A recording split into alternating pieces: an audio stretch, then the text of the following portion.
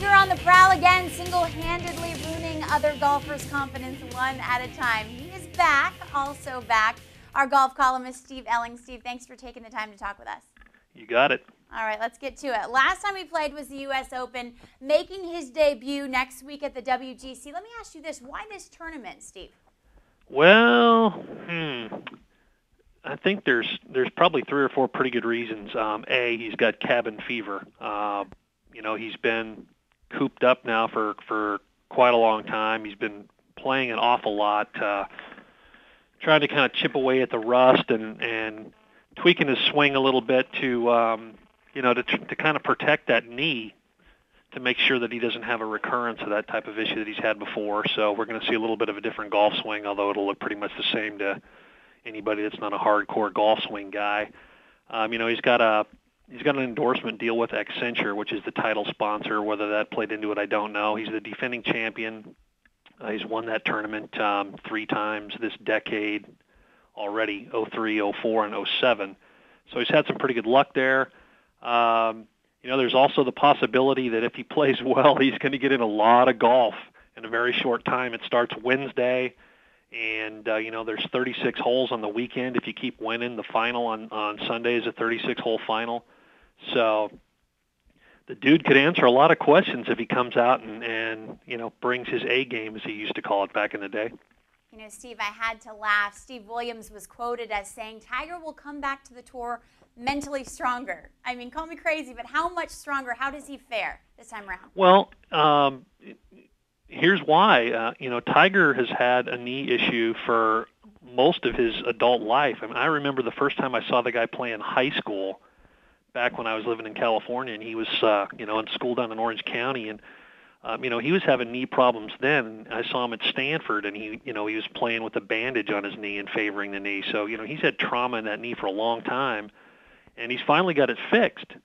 He feels like, from a physical standpoint, he's definitely going to be steeled and ready for the long haul. So, between his ears, he feels like he's better positioned to do what he needs to do and to go at it like never before. So I'm sure the way he thinks, that's got to be worth some brownie points to him, and that's a little bit frightening for. I was just about to say, it's got to be a little bit frightening for the mere mortals out there, Exactly, Steve. 7 weeks between the WGC and the Masters. What kind of form do you think he'll be in, or do you have to watch him play a couple weeks before you can answer that question with pure confidence?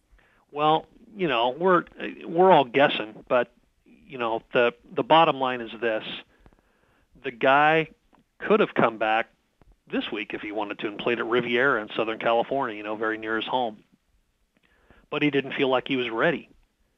He's not going to come back until he feels like he can win the tournament. There's not going to be, some of these guys treat the West Coast swing like spring training. That's pretty much what Mickelson's been doing.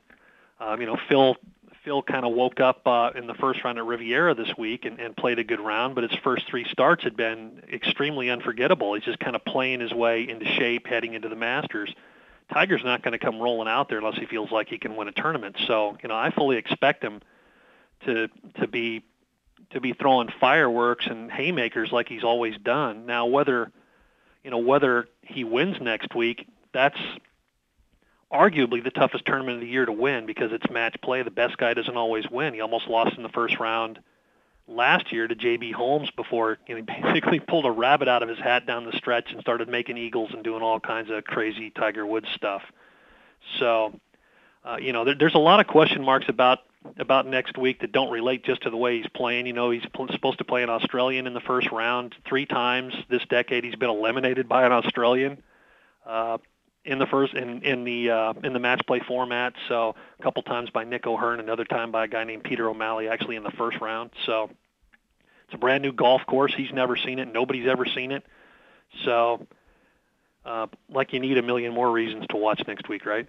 Well, and that's getting to my next point. There's been proof that there's been poor attendance for tour events and TV ratings have been down. Does that turn around now that he's back? I think next week's probably the biggest sporting event of the year outside of the Super Bowl. Granted, we're only, 6-7 weeks into the year here, but, in terms of what people like to watch, I mean, this has been a storyline that's sort of been slowly building for 8 months now. You know, everybody talks about the fact that he hasn't played since the U.S. Open. Well, he's only played one time since the Masters in April, and that was at the U.S. Open because he was off all that other time. He had arthroscopic surgery, then he hurt the knee, then he played in the U.S. Open, then he had full-blown knee surgery, and now he's back. So, man, it seems like it's been a long time, not just 8 months. I'm sure to the PGA Tour and to golf fans and to, you know, networks like CBS and ABC and the Golf Channel that have been, you know, trying to soldier on with the rest of the guys and putting their best foot forward as in terms of presenting the product. You know, it seemed even longer than that. And he's going to be playing to win, perhaps better than ever. Perhaps we will all tune in. Steve Elling, thank you for your time. Can't get any better, really, can he? I don't Is it know. possible? He's going to be mentally stronger, though. Thank you, Steve, and thank you for watching. Keep it locked right here on CBSSports.com. I'm Lauren Shehadi. We'll see you soon.